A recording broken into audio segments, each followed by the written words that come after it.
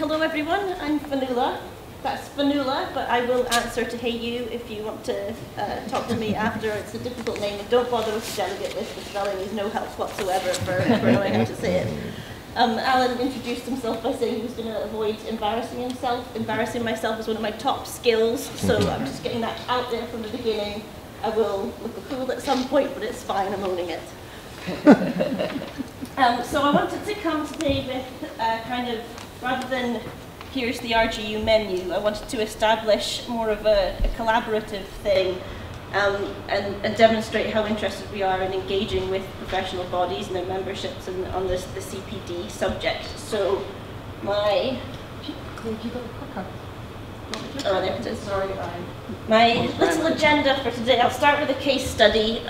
The courses in the case study don't really matter. It's just the point of the industry engagement that we're trying to make for that one. And then talk a little bit about the existing expertise, very much in a, well, what can we do rather than what is our current menu? Because we are very much interested in engaging and discussing with our stakeholders on what could we do rather than what do we currently do. And then I will say, well, we said what maybe we can do, here's what we actually do, and the delivery modes and the engagement. And if I remember, I will try and address the few questions that Ali had already shared with me as being of particular interest to the group. I'll forget a few of them, but we can talk about it after, I'm sure.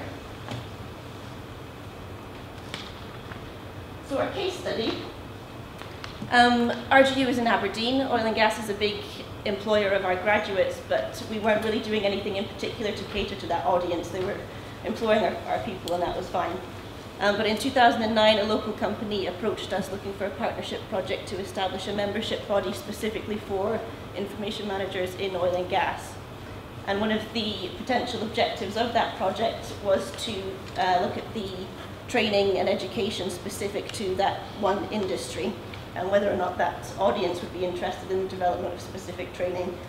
They were, so we developed a very short document control for oil and gas course, and it was astonishingly successful. We've had 14 cohorts since 2012, and over 1,000 students have gone through that course. We specifically had it be an online global course, so we could meet whatever interest there was around the world. And we're hopefully will develop more there, but as a result of that, it gave other bodies confidence in RGU's ability to engage and to deliver to very specific industry needs, and to bring practitioners into the course development process. So we had a steering group of advisors who were helping us with that content and submitting examples from industry, so it was very much an evidence-based course. That gave other bodies confidence, and now we've developed a graduate certificate in petroleum data management, and that's why I joined RGU specifically to develop that course. So that has started a month ago, and we've got 20 students on our first intake, which is excellent for a course that is catering to an industry which is feeling a bit pain with the current oil price. So the courses themselves, I don't mean to try and promote here, but what I wanted to establish was RGU is very, very interested in engaging with professional bodies and meeting specific stated needs of practitioners, regardless of what we were doing 5 or 10 years ago.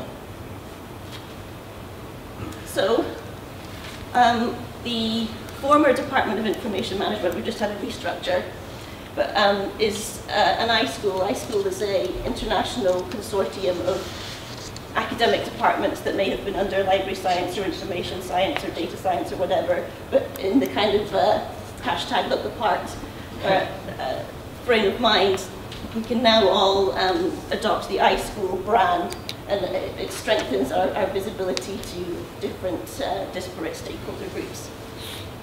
So this is the current set of expertise of my colleagues. If any of them were in the room, they would be saying, well, you've missed my whatever. So this is our core set.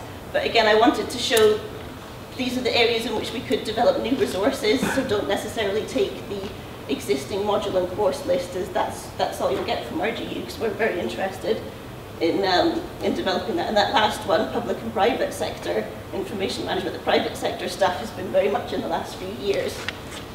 So we can change this over time according to what our audiences are interested in.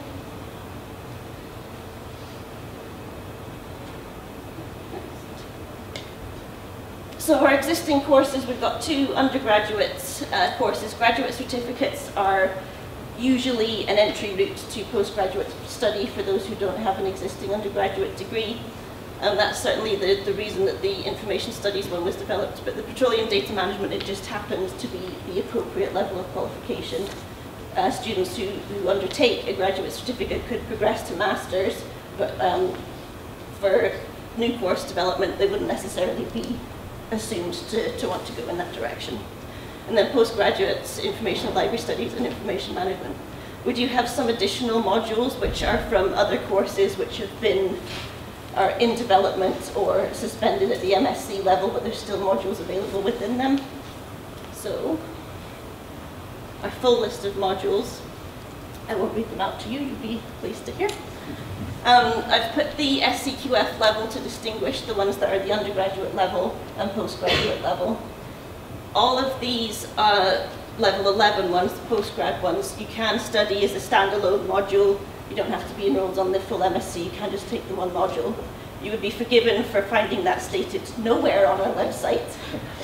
We put effort into making the modules available, and then we kept that secret from our others.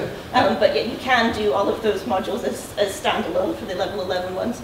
The ones that are hyperlinks are specifically marketed, so they're a bit more obvious as a standalone module, and they're through our RGU professional particular CPD marketing thing. So usually the application process for university courses is tedious, but for these ones it's kind of a fast track.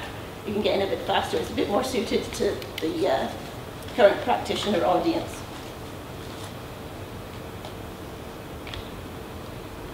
So information and library studies is available on campus. Everything else runs online, including information and library studies. So if you were to take those individual modules, you could study them online. And as I said, some are available as standalone or CPD units. I think one of the questions that Ali shared with me was, can you attend lectures to basically audit an on-campus course? As far as I'm aware, the individual modules are available as the online version only, but excuse me, very much in the kind of discussion frame of mind. If we can establish to the powers that be in the university that there is a market for a particular attendance mode, your words are much more powerful than ours are as the staff. We're just their minions. If our markets can say, we as a body think that we will use this route or whatever, that will be much more powerful. So one of the things I'd like to do here is to start gathering that data so we can prove to the decision makers that that mode there's a particular audience for that mode. I don't think there was anything else I wanted to say about that. Thanks. Yeah, so very much what I want you to take away from this about RGU is that we want to talk to you, we want to engage with you about what your specific needs are and how are they being met or not met thus far, and how can we do that. That doesn't necessarily need funding for that. Is if we can develop data demonstrating a sufficient market, we can just go ahead and develop something. And we're very interested in becoming more flexible, moving away from the MSc message and going to the modules, and they don't have to be full-size MSc modules, either they can be short courses, different kinds of developments. I think there was also a question about whether you can study a module but not undertake the assessment at the end of it. You can do that for a small number of modules. You would get like a letter of acknowledgement of your participation, but for most of them the university doesn't have a means of recording your attendance. You would go down as a fail because you didn't submit your assignment. So again, that's the type of thing we would really like to gather evidence from the industries to show that you want some other means of doing that, because it's not really fair, I don't think, to list you as a fail if you never intended to do the assessment if it was a CPD item. So yeah, please do shout "Hey you" or have a shot at saying my name as we go through the rest of the day. But I've got a few brochures about the information management, so you can take one away, and business cards. And please talk to us and have a look out for our efforts to talk to you. We'll be making them. We're hoping to move to a much more CPD engagement level over the next year. I think we're doing decent with it so far, but we want ever more. So please, yeah, hey you. Thank you.